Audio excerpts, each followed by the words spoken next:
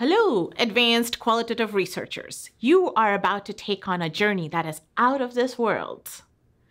This is you in your super cool, intergalactic, travel-friendly spacesuit. You have a bedroll with you, and your oxygen supply is in your backpack.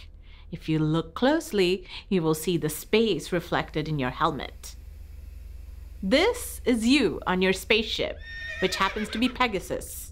Don't worry if it doesn't make sense. Just go with it. We're moving into a space of imagination. I want you to think of your experience in this course as if you are this intergalactic space traveler moving in and out of multiple worlds. Sometimes you might go in and out of these worlds in some logical linear order. Other times, you could be traveling back and forth between these worlds. Sometimes you might halt somewhere in between these worlds, belonging to no world. See this as an adventure that expands your understanding of how you make meaning of experiences, cultures, conversations, interactions, and ethics. Your job is to land on the planets, seek permission to enter from the Elders' Council, and if permission is granted, then learn about the planet, work with the people, their culture, and see how it resonates with you. Maybe you would feel at home in one planet. Maybe you wouldn't. Maybe parts of the planet's culture would resonate with you. At the end of the course, you will be able to understand better how you relate with the planetary cultures and why. For now, I just need you to stay open and aware. Kakali could be one of the first planets where you might travel. This is an older planet with a strong agrarian culture. People here are traditional-minded. They have their way of doing things. They're structured and linear. They complete one task and then move on to the next task. They plan ahead. They're well-organized. You may like staying on this planet a bit longer if this is how you understand and make sense of your world. These people, if they're generous and willing, will have much to teach you in terms of structure, organization, tradition, and analyzing the world through such lenses. Anahita is a really fun planet. When you land in Anahita, it could be a little intimidating, but don't be. The people of Anahita are full of love. They express their love through wanting to right the wrongs. They are fighters, justice warriors. They believe that until all of us are free, none of us are free. They believe that our liberation and resistances are entangled.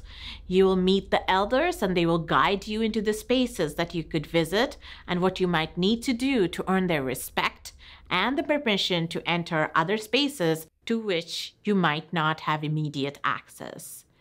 Be extremely aware of not imposing yourself or any of your need to learn on any of the people of Anahita. Approach with humility and honesty. Remember, if they let you into their spaces, it is an honor and privilege, but not a right or entitlement. Vidya. Okay, I will be honest, I absolutely adore this planet. And you can have a favorite planet too. I actually like all of them, but if someone asked me where I would go for vacation, I would choose Vidya.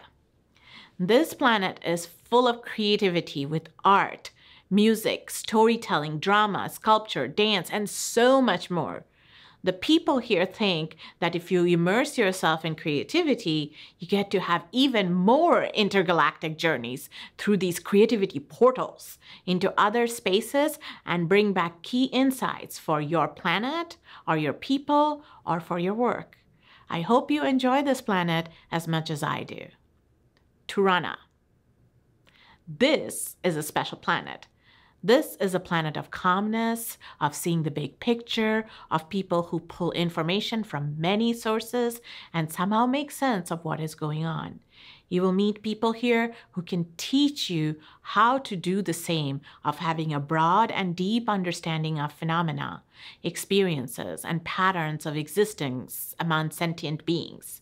They will teach you how to tap into your inner resources, to ask the important questions, to come up with an answer that expands beyond one person, one interview, or one incident. They will also teach you how to communicate your deep and broad insights to different types of people. More importantly, they will teach you how you understand yourself in relation to others. In this class, you will move in and out of these planets frequently, making you a savvy, ethical, creative, critical, contemplative, and intergalactically aware space traveler. By the end of your journey in this class, you will be able to understand how you want to combine your lessons learned from your planetary travels to your own work. Let the journey begin.